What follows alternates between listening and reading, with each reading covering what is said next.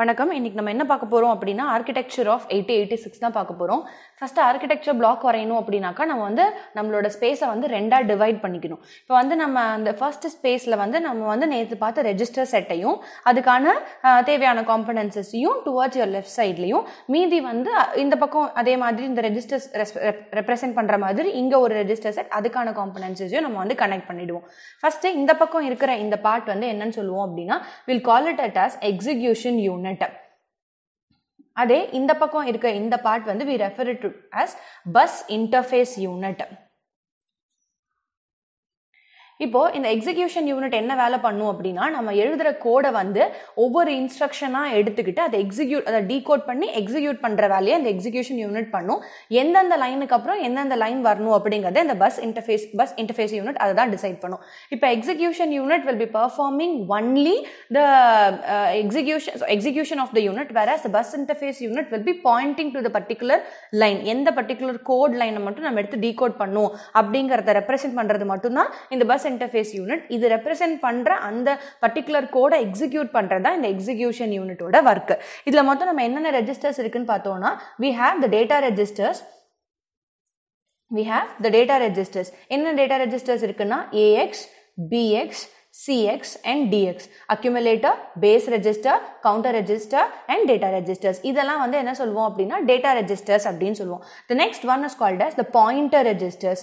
இது வந்து these are called as pointer registers. இது வந்து stack pointer and base pointers. Last ரெண்டும் என்ன அப்படின்னாக்கா நம்ம வந்து index registers அப்படின்னு சொல்லுவோம். அது என்னன்னா source index and destination index அப்படின்னு நம்ம சொல்லலாம். ஸோ இது வந்து மொத்தம் 3 different sets of registers நமக்கு execution unitல இருக்கும். data registers, pointer registers and index registers. இந்த பர்டிகுலர் இந்த லைன் வந்து என்ன அப்படின்னா that is called as the internal bus. இது வந்து ஏன் internal bus அப்படின்னாக்கா, நம்ம internal execution unit இருக்க மட்டும் இது டீல் பண்றனால இது இன்டர்னல் பஸ். வேரஸ் இது வந்து எக்ஸ்டர்னல் பஸ் அப்படின்னு சொல்லுவாங்க. இது வந்து எதுக்காக அப்படின்னாக்கா to be communicating between the external devices. நம்ம இது கூட ஒரு சென்சார் கூடயோ இல்ல வந்து வேற ஏதாவது ஒரு ஸ்டெப்பர் மோட்டர்ஸ் கூடயோ கனெக்ட் பண்றதுக்கு இந்த நம்ம எக்ஸ்டர்னல் பஸ்ஸை வந்து நம்ம யூஸ் பண்ணிக்கலாம். இங்க இருக்கிறது வந்து என்னன்னா டெம்பரவரி ரெஜிஸ்டர்ஸ் அப்படின்னு சொல்லுவாங்க. இதுக்கு டெம்பரவரி ரெஜிஸ்டர்ஸ் அப்படின்னா ஒரு பர்டிகுலர் ஒரு இன்ஸ்ட்ரக்ஷனை நம்ம எக்ஸிக்யூட் பண்றோம் அப்படின்னாக்கா ஃபார் டெம்பரவரி பர்பஸ் மட்டும் அதை நம்ம ஸ்டோர் பண்ணிக்கிறதுக்காக இந்த டெம்பரவரி ரெஜிஸ்டர்ஸ் நமக்கு யூஸ்ஃபுல்லா இருக்கும். இங்க இருக்கிறது வந்து ALU. எல்லாத்துக்கும் தெரியும் ALU is arithmetic logic unit for performing the arithmetic and logical operations. நம்ம ஆல்ரெடி பார்த்திருக்கிறது வந்து addition, subtraction, multiplication and division தான் நம்ம பண்ணியிருக்கோம். பட் இது போக நம்ம என்னென்னலாம் பண்ணலாம் அப்படின்னா and or XR இது எல்லாமே வந்து நம்மளால இந்த 8086ல பண்ண முடியும். So these are the arithmetic operations and these are called as the logical operations அப்படின்னு சொல்லுவாங்க. The next one is இங்க இருக்கிறது வந்து flag.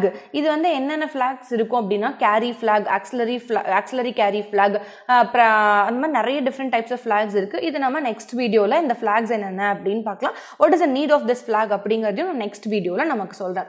இது வந்து என்ன, இங்க இருக்கிறது ஃபர்ஸ்ட் ஒன் வந்து என்னன்னா கோட் செக்மெண்ட் ரெஜிஸ்டர். இந்த கோட் செக்மெண்ட் ரெஜிஸ்டர் கூட ரொம்ப இதுவா இருக்கிறது யாரு அப்படின்னா இன்ஸ்ட்ரக்ஷன் பாயிண்டர். ஆக்சுவலா the need of this code segment register என்ன அப்படின்னா எந்த பர்டிகுலர் மெமரி லொகேஷன்ல என்னோட கோட் வந்து பிரசன்ட் ஆயிருக்கு அப்படின்னு கண்டுபிடிக்கிறது இந்த code segment register. whereas the instruction pointer என்ன பண்ணும் அப்படின்னா ஒவ்வொரு பர்டிகுலர் லைனும் எந்த மெமரியில ஸ்டோர் ஆயிருக்கு அப்படின்னு பார்க்கிறது வந்து instruction pointer.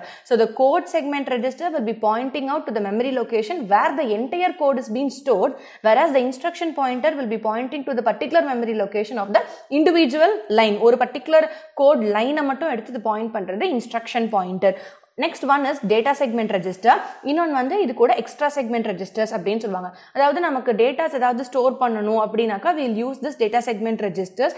அதுலேயே டேட்டா ஸ்டோர் பண்ண முடியாம நமக்கு நிறைய ஸ்பேஸ் தேவைப்பட்டுச்சு அப்படின்னா அது வந்து எக்ஸ்ட்ரா செக்மெண்ட் ரெஜிஸ்டர்ஸ்ல நம்ம வந்து ஸ்டோர் பண்ணிக்கலாம். ஸோ இது ரெண்டுமே வந்து இன்டர்டிபெண்டா இருக்கும். வேற இது ரெண்டும் நமக்கு இன்டர்டிபெண்டா இருக்கும். நடுவில் இருக்கிறது வந்து stock segment register which will be used for pointing out the memory location of your stack. இது வந்து என்ன அப்படின்னாக்கா இது வந்து பஸ் control logic. இது வந்து எதுக்கு அப்படின்னா to define whether the external bus to be used or to be the internal bus to be used. ரெண்டு பஸ்ல எந்த பஸ் நம்ம யூஸ் பண்ணலாம் அப்படிங்கிற டெசிஷன் எடுக்கிறது வந்து இந்த பஸ் கண்ட்ரோல் லாஜிக் தான். இது வந்து என்ன அப்படின்னாக்கா இது நம்மளோட இன்ஸ்ட்ரக்ஷன் கியூ. இது வந்து என்னன்னா ஒவ்வொரு டைப் ஆஃப் இன்ஸ்ட்ரக்ஷனும் வந்து இங்க வெயிட் பண்ணி நமக்கு இங்க உள்ள போற மாதிரி. இப்போ ஃபார் எக்ஸாம்பிள் நம்ம ஒரு கோடிங் எழுதுறோம், move ax comma 05, move px comma 06 அப்படின்னு எழுதுறோம்னு வச்சுக்கோங்க. ஃபர்ஸ்ட் இந்த கோட் செக்மெண்ட் ரெஜிஸ்டர் என்ன பண்ணும், இந்த என்டையர் ப்ரோக்ராமும் எந்த மெமரி லொகேஷன்ல ஸ்டோர் ஆயிருக்கு அப்படிங்கறத டிஃபைன் பண்ணும்.